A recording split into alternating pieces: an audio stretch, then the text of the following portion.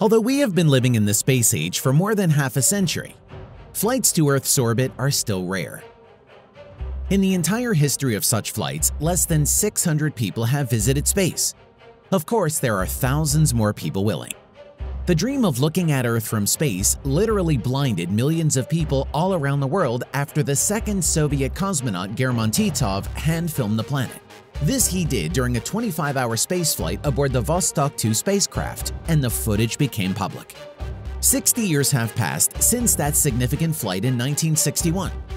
But when exactly will anyone be able to go into space and see the breathtaking panorama with their own eyes?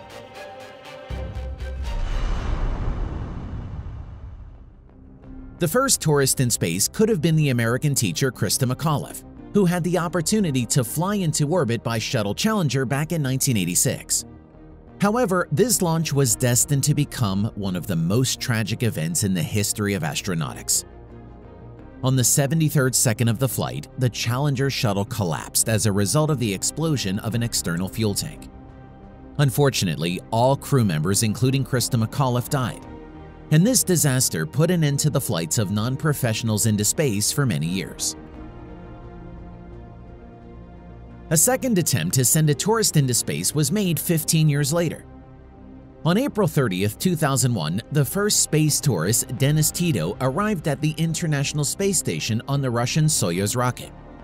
For Tito, this flight was the culmination of a dream he had cherished throughout his life. Tito spent $20 million on this idea, and along with the opportunity to see the Earth from orbit, he forever inscribed his name in history. "I just adored looking out the window filming the Earth. The windows, the station. It was just wonderful." This is how the first space tourist described his experience. In one interview, he admitted, "I was euphoric. It was the greatest experience of my life." There is no reason not to believe Denis Tito, but so far only a select few who have an extra $20 million to make their cherished dream come true could have experienced something like this. In 20 years since the first space tourist's flight, only 7 super-rich people have visited the ISS, but the situation may change radically in the near future. In 2004, Sir Richard Branson founded the Virgin Galactic Company, which remains at the forefront of space tourism to this day. Plans are in place to launch commercial space travel, if not this year, then the next one. Richard Branson himself believes that the space market has room for 20 companies sending tourists. In addition to Virgin Galactic, Elon Musk's SpaceX and Blue Origin, founded by Jeff Bezos, the owner of Amazon, are currently participating in this race. In general, experts estimate the value of the space tourism market at $34 billion. And according to Branson, quote, "The space world is just beginning." Virgin Galactic's success confirms this. For 17 years, the company's engineers have developed the suborbital travel program and the Spaceship Two reusable space system. It includes 3 main components: the White Knight 2 carrier aircraft, the Spaceship Two spacecraft, and the Rocket Motor 2 hybrid rocket engine. The peculiarity of Virgin Galactic launches is that flights are performed using the air launch technology. To do this, the White Knight 2 carrier aircraft raises the Spaceship Two spacecraft by 15 to 16 kilometers. At this altitude, the spacecraft undocks and continues its independent flight after launching the rocket engines, which bring the spacecraft to a ballistic trajectory at an altitude of up to 100 kilometers. The Spaceship Two is 18.2 meters long and weighs just under 10 tons. The ship's cockpit is designed for 2 pilots and can accommodate up to 6 passengers. The device is equipped with its own hybrid rocket engine, which uses solid polybutadiene HTPB as fuel and gaseous nitric oxide as an oxidizer. For braking in dense layers of the atmosphere, the tail booms of the ship are folded and take the form of a shuttlecock. Once in the troposphere, the booms unfold back and the spaceplane, under the control of the pilots, makes a soft landing on the runway according to the principle of a conventional glider. It's interesting to know that Virgin Galactic had planned to launch flights back in 2009 since the inception of Spaceship Two. But a series of serious setbacks, including the crash of the VSS Enterprise in 2014, which claimed the life of test pilot Michael Alsbury, extended the test phase of the ship. Then the air braking system was applied too early, which led to the destruction of the spacecraft mid-air. Co-pilot Peter Siebold managed to eject and survive. After this crash, the company developed a new VSS Unity spacecraft, for which testing began at the end of 2016 and continued until recently. It was on this ship that the last successful launch of a spacecraft was performed with the founder of Virgin Galactic on board. On July 11th of this year, 70-year-old Richard Branson, along with 2 pilots and 3 passengers, employees of the company, triumphantly flew into space on their VSS Unity spacecraft, rising to an altitude of more than 86 kilometers. This flight was the 22nd test launch of the VSS Unity.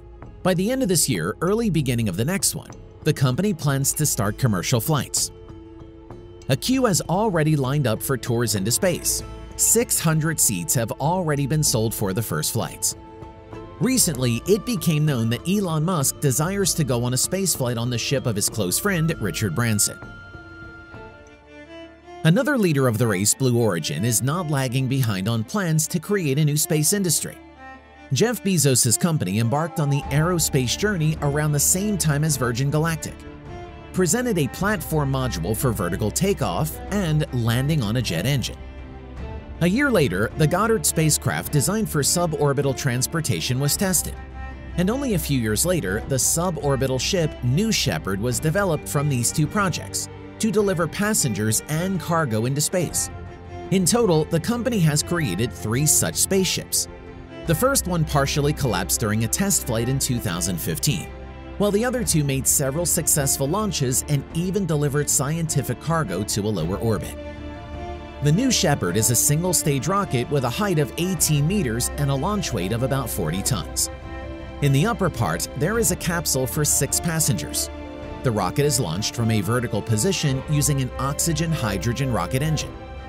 After reaching the Kármán line, the official boundary of space, at an altitude of 100 kilometers, the first stage undocks and goes back to Earth, where it makes a soft landing on a rocket engine. The capsule with passengers then comes back later. Its landing is carried out by parachutes with engines. In addition, the capsule is equipped with a rescue system that allows you to go to a safe distance from an emergency missile at any height. The main difference between the New Shepard rocket and the Virginian VSS Unity spacecraft is that the first one is launched into space in an unmanned mode and controlled from the Earth, while the Virgin Galactic spacecraft requires manned control. On another note, the Blue Origin founder Jeff Bezos, if everything goes as planned, will go on his first flight into space on a New Shepard rocket on July 20th, the anniversary of the Apollo 11 moon landing.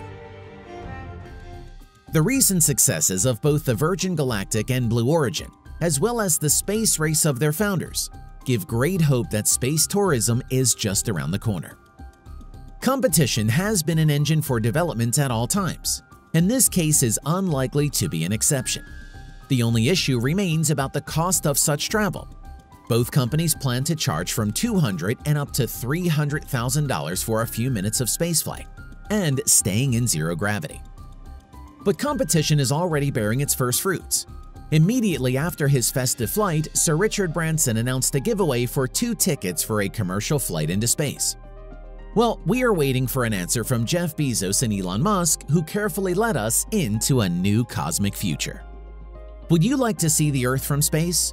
Which travel option do you like best, in a spaceship or a rocket? Please share your thoughts in the comments.